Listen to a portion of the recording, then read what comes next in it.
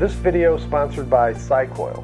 Hi, I'm Miles Budimir with Design World Magazine, and we're here with another installment in our Motion Control Basics series. This time we're talking about flexible cables and flexible cabling.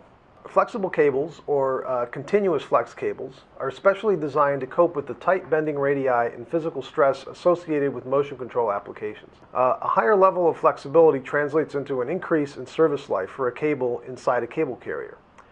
A regular cable typically manages 50,000 cycles, but a flexible cable can easily handle between 1 and 3 million cycles. Flexible cables can be divided into two types: those with conductors stranded in layers inside the cable, and those that have bundled or braided conductors.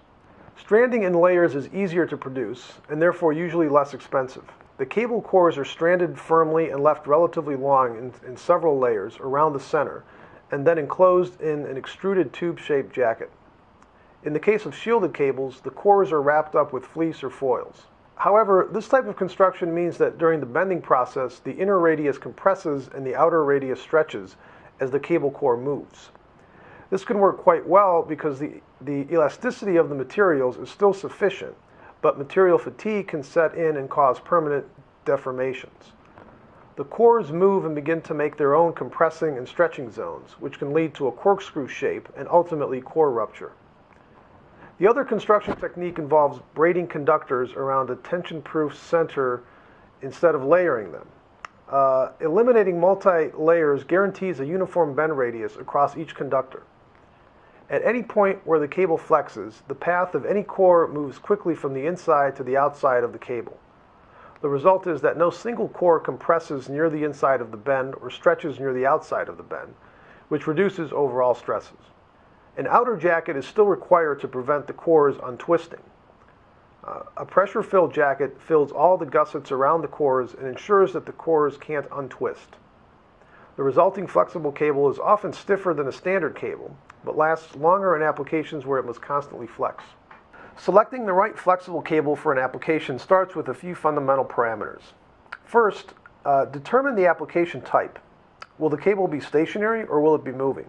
If the latter, is the motion mainly flexing, or is there any torsional motion involved? Or does the application call for both flexing and torsion?